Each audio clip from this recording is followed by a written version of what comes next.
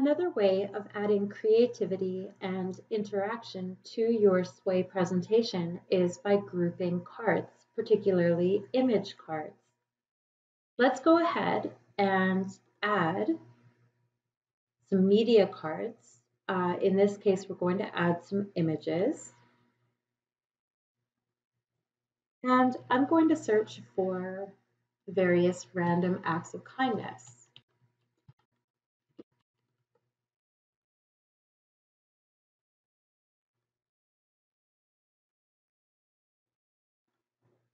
All right, so I have found 5 images that fit my theme of random acts of kindness.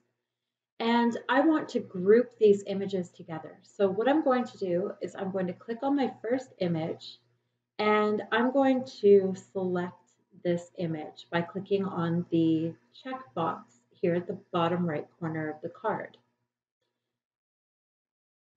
Notice that the rest of my images now have that same checkbox, so I'm going to go ahead and select all of them.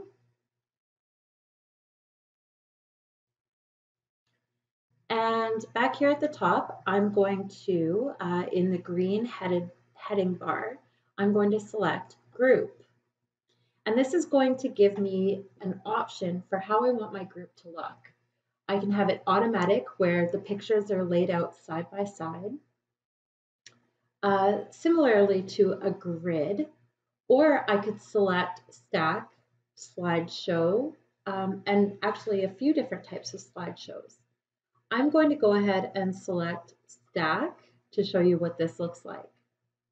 I'm also going to change the emphasis. That means the size of the cards.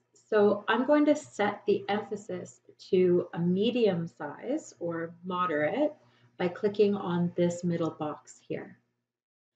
Now let's check this out in our design or our preview window. All right, so here's my stack. This is how it's going to look. And I simply flip through these pictures just like I would flip through a deck of cards by clicking on the picture.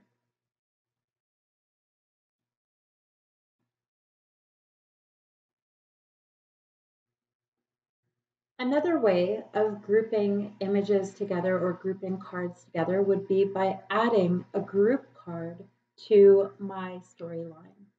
So underneath my video card, I'm going to click the green plus sign to insert content. And this time I'm going to select group. And notice that I'm given the same options. I can have an automatic group or a grid where the pictures will be side by side. I have a comparison. I see my favorite, my stack, so I'm going to choose that.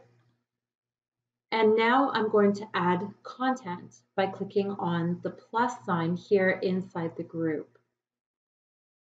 And I'm going to select image. And I'm going to go ahead and search for images. So I have my first image here. I'll click add. And to add more images inside my group, directly underneath this image card, I'll click on the green plus sign and I'll insert another image and I'll search for my next image.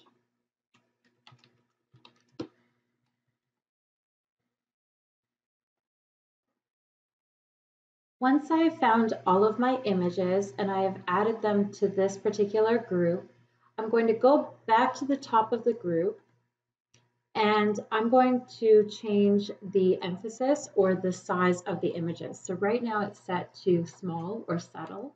I'm going to change this to moderate or medium sized.